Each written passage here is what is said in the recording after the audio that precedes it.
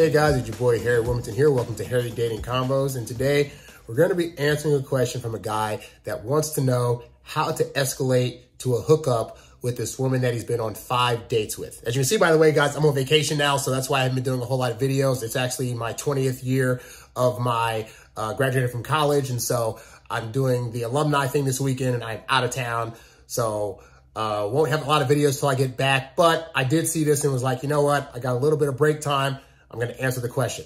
If you have a question you want answered on the show, write to me, harrywilmington@gmail.com, or leave comments below. Also, like and subscribe to this video. All right. And for the guy that's listening to this, if you want to show your support, consider sending a Cash App. All right.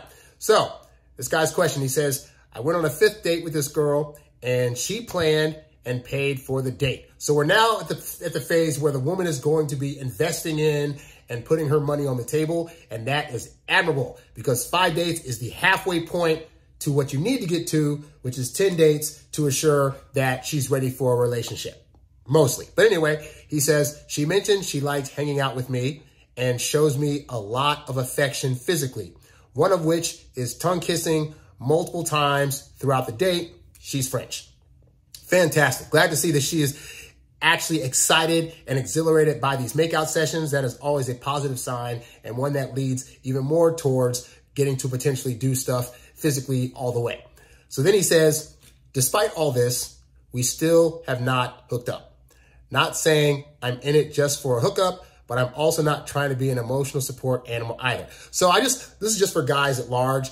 I need you to get out of the thought process that you wanted to hook up with a woman from the time that you first meet her is a bad thing. And this is something that I also had to get over, because I was the guy in college. Funny that I'm in my college weekend now, but I was the guy in college that was very much the guy that was like, well, all these other guys out there are just about hooking up, so I'm going to be different and say that I don't want to hook up. But the reality is women also want to hook up. Their bodies are also designed to biologically want a man to enter her. The fact that she's been on 5 dates with you and the fact that she is escalating physically with you, those are all very positive signs that she's about that life. Like, she's totally fine if you are also the person she hooks up with, and if you're a person that sees her in a sexual way. That is perfectly fine. It is normal. Do not think that that is a bad thing, because as you get more into a relationship, you're going to have to continue to be flirty with your girlfriend, your fiance, your wife, because they want to still feel desired by you in that way. Like, yes, women today want to be respected, and they want you to like them in part for how they think about things and how they feel about things. That is there.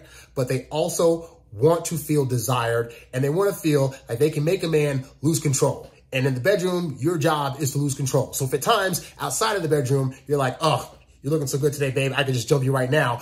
Don't think that's a bad thing to say, because they want to hear that, because it lets them know that you actually really are desiring them and wanting of them in a physical way. So I just wanted to get you out of the headspace of thinking that way is not bad. It's perfectly fine to meet a woman, and the first time you meet her, you're like, oh my God, I want to bang her brains out. Now, we know you're going to want her for other things besides that, but don't think that that's a bad thing to have that thought either. Anyway, so then he says, she literally does everything correct in the book. She initiates convos. She has asked and paid for the last date and voluntarily pays for other things in our past dates, accepts all my dates and shows up on time, so no flaking. That's great. Initiates most physical affection, i.e. kissing, hand-holding, cuddling, etc. That's great. I'm glad to see that she's initiating the majority of that, because that means that you have a woman that is highly, highly interested. And then he says, sends post-date text showing a lot of appreciation. So these are the things that I talk about. I talk about that when women like you, they're going to what? Do all the things possible to show you why it is that they want you. There's going to be no mixed signals. Unequivocally, you're going to know that she desires you. He says, for more context on my end, I only text her for dates. Perfect. Every time she tries to vent about something, I usually try to end that conversation politely and move on to better topics. So I will say this, like, obviously, you know, you don't want to be stuck in the space of being in a situation where there's just a lot of complaining and stuff going on. So I'm glad that you're able to steer these combos. That said, it's not the worst thing in the world to let her vent for a little bit and like kind of sit there and hear about what she has to say and let her get it out and give some feedback even, because what you don't want to do is also turn into the guy that on her end of things feels like you're always dismissing what she's talking about. Like, it's cool as a guy, for example, you're going to be able to objectively be like, what you're talking about is not a big deal, or there's ways to fix that, etc. But doing that too much can make her feel like you're not in it with her in the moment. Like, she's venting to you in part because she's maybe feeling alone in the things she's going through, and she wants somebody there to be like, oh, I totally understand that. Oh yeah, that totally does suck. Oh, I'm sorry you're going through that. Like, there's that part of it too, where you can maybe empathize a little bit more with her, just so she'll feel even more that you get her and that she's feeling connected, you know? And then you can move on to happier stuff, right? Anyway, he says she did go off on her feelings yesterday, unprompted, and I could not cut the topic without looking like a dick. I don't know what that means. Like, you say she went off on her feelings. Does that mean that she was talking about her feelings for you? Or was it feelings for like other things going on in her life? Like, that part wasn't completely clear. He says, and yes, I escalate touch accordingly, but not too much. Does she potentially have low interest? I enjoy my time with her, but I don't know how to initiate the hookup conversation without scaring her away. Please let me know what you think. So I will just tell you straight up what the problem is here. The problem is the part where you say you escalate touch, but not too much. So here's the part where you as the guy have to take the bolder step, because as far as I'm concerned, this woman has given you all the signals that she is open for a hookup to happen. But notice I said open, meaning it still has to be your fault. So she's making out with you, she's touching you, she's telling you how much she wants you, she's saying, I'm having such a good time with you. But you're only escalating some touch, but you're not escalating the touches that would take it to the next step. And this is the tricky part for guys, because, you know, even if we see everything going right in front of our faces, like she's calling us, she's texting, she's paying for dates, she's kissing me all the time, we're doing this stuff and we're getting all lovey-dovey, but there's still a part of us that's like, but I still need full consent. I still need her to 100% say, hey, let's go to my bedroom and hook up in order for hooking up to happen. And I get in the age of Me Too and all these other things that as a guy, you want to take as many precautions as you possibly can. That is not realistic.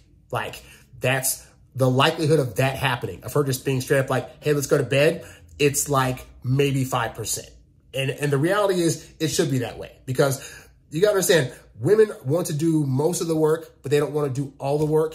And so this is where the part of the hookup game comes in, where you as the guy have to take all the signals you're reading and then based on those, make the decision of, you know what, I'm getting all these signals that she wants to go to the bedroom, so I got to move things to the bedroom. And so this is where you go from, like, you know, simple things like you're making out, and I'll give you a process I've used, for example, right? Like, you're making out, having a good time, and then you just kind of like make out a little bit harder. And then as you're making out with her, you just kind of move your hand towards places that you would not normally place, just to get a feel for how far she's willing to go. So you're kissing her, for example, and then maybe you move your hand down to her butt. If she doesn't react to that in a negative way, great, you've passed the barrier. Then maybe you're like filling up on her, you kind of fill in her chest a little bit. And chest is like a big area because, you know, a lot of women, if they don't like you, they're like, you're looking at them, you're touching them, this makes them feel uncomfortable. So, but if you're in that space where she's showing all these other signals, then you got to start moving your hand to her chest and just kind of holding it there for a little bit, right? If you do that for a few seconds and she doesn't have a negative reaction, then that's when you go towards things you can do that are going to like escalate her heightened sense of arousal. So, for example, you're kissing her on the lips, right? Well, that's great. But there are other areas you can kiss that are going to heighten her arousal senses. I find, for example, the neck is a very good spot, like usually around this area right here, or even like kind of lightly licking / kissing on their ears. These areas right here, if they don't start to go, oh my God, then they're probably like feeling weird about that and you stop. But most women, if you're making out with them and you kiss in these areas, you're going to start seeing them squirm a little bit more. They're going to make some more moaning sounds. And here's the important thing, right? If they're making the moaning sounds and they're not moving your hands away, moving your face away, or telling you to stop, then those moaning sounds are the signal that she's down to do more. And then from there, you just escalate bit by bit. You kiss on other semi-erogenous zones, and then you maybe give her a massage. Maybe you like you feel under her shirt now. You're like undershirt and underpants petting and stuff like that. And then, but as you're doing this, all you're looking for is she either enthusiastically going along with what you're doing, Or is she starting to do negative movements? Like, again, you're trying to reach for her butt and she pushes your hand away. You try to kiss her on the neck and she pushes your head away. You try to reach down at her, like to unbutton her pants, and she kind of like moves her hand a little bit. And just take those signals as, hey, I'm not ready for this step. But you have to make those moves. And I get it. There's a fear of like rejection, or what if I do a thing she doesn't like?